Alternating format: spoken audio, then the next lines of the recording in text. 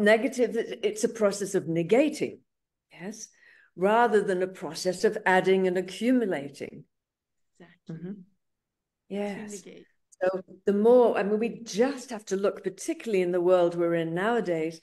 I feel so fortunate. I'm old because I went through 40 years more without a credit card or a computer or any of that. And life felt, oh, so much simpler. But of course, all those things, they're wonderful and they have the benefit we have right now, speaking, in different parts of the world. But how much more complicated life seems to feel. So everywhere we've added something, we have to also account for, inevitably there's going to be in that accumulation also a complication. Yes. So whereas the more that we step back from life and question all these things that we think we need and must have and how things should look, as we take this step back, we're gaining objectivity. How can we have objectivity if we're coming from a place of, first of all, a very faulty conviction about who we are? Yes. So I'm a constantly changing object with good and bad behaviors that definitely need to be controlled. I mean, what a place to come from. It's already just saying that exhausting. Yeah. So to me, the breakthrough work, it's the path of Jnana Yoga, basically, which is a path of deconstructing, stepping back, stepping back, stepping back. So we get objectivity on the mind. So when you have objectivity on something, then you can deal with it better, yes?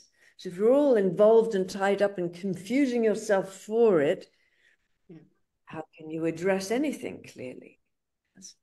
So breakthrough begins right in that place. So is your thinking serving you or is it distressing you? And rather than trying to sit down and meditate to shut the thinking up, or all the other things, have a drink, get some, whatever else we do to shut the mind up, that's like pushing away a symptom in the body, isn't it? Just, it's like having a really powerful alarm system and going, oh, damn thing keeps on waking me up and turning it off and the house is on fire. Yeah. So it's looking at the mind, this thing that we struggle with so much, via which we perceive the world. Everything, yeah. And seeing, so what is the dynamics of this mind? What's really happening? So you two can speak more as practitioners and teacher of body talk, how that looks in terms of body talk, and overreactions. I'm not a BodyTalk instructor, but my experience for myself is that I learned, BodyTalk teaches us so much. There's so much in BodyTalk that it's just a wonderful new perspective of how to look at the body mind and how to get the communication just so. But my experience of breakthrough has been, yes, I can do a BodyTalk session that can really bring to conscious awareness some of the deeper things that maybe someone doesn't really know about in themselves. They're not consciously aware, or rather talk about myself. I'm not consciously aware of it, and I've gone for my BodyTalk and it draws this into my awareness. But for me, it's the breakthrough has really anchored it consciously.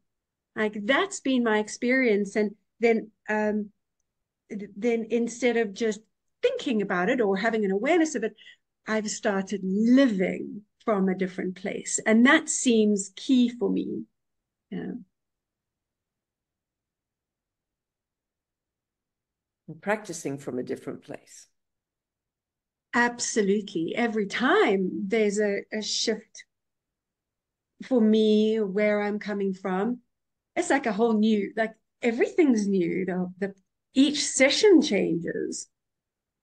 So then I started to really see that it's like that as a witnessing the session that is taking place for, say, someone else on the table,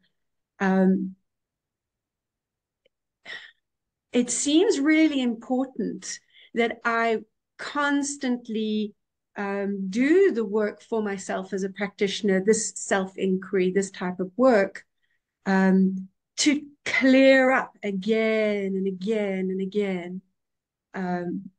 Really, ultimately, to give I don't know if it's a better session for someone. It just something seems to change in the quality of the work that you're doing with someone.